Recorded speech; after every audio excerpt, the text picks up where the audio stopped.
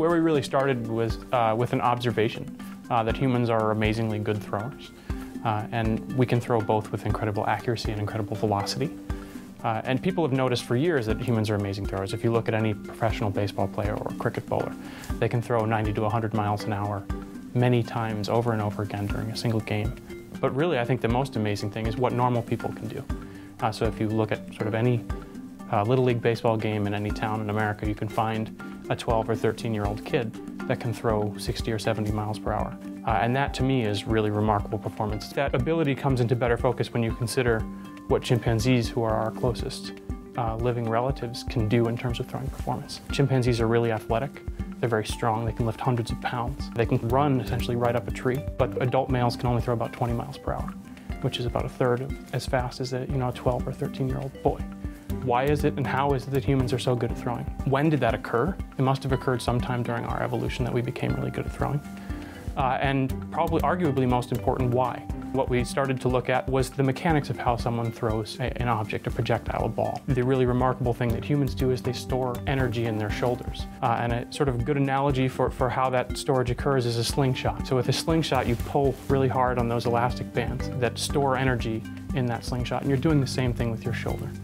When you're actually throwing, you're rotating your shoulder back, right? And you're essentially stretching the elastic bands that are your tendons and your ligaments in your shoulder. And those store energy.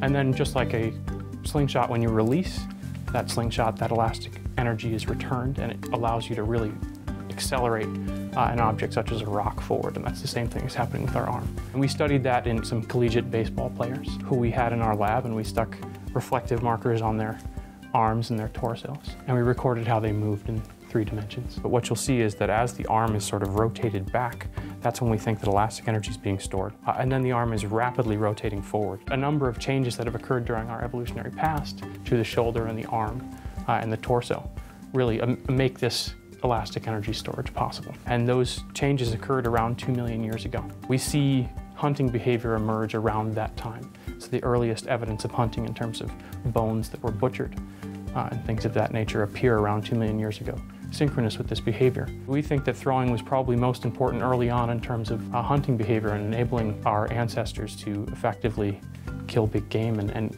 get more calories for their diet. And why is that important? Why does hunting matter? Hunting probably matters because more calories in your diet means you can build bigger bodies and bigger brains and have more babies. All of the things that matter for evolution. The interesting thing about the way that we threw in the past versus the way that we throw now is that there are very few people that throw to hunt anymore. Mostly the way people throw today is during sports, right? And the remarkable thing about sports is that you're throwing using this incredible ability, but you're doing it hundreds of times in a couple of hours. And that wasn't the case for how we would have been throwing when we were evolving and using this to hunt. So this remarkable ability, which we were evolved to do, doesn't really sync up with the modern usage. And what happens is that people actually injure their shoulders and they injure their elbows. So at the end of the day, the ability that we have to store elastic energy in our shoulder makes us great throwers, but it's also injuring us. There are a number of things that we're doing to follow this research up. One of the things that we're doing is actually looking at what early projectiles actually were. So we know that throwing probably evolved around 2 million years ago, or at least the capacity for throwing. But we don't see evidence of projectiles in the archaeological record for about 1.5 million years. So what was it that we were throwing, and how is it that we were killing these animals? And one way that we can start to look at that is to look at the killing capacity of things such as sharpened wooden spears, right?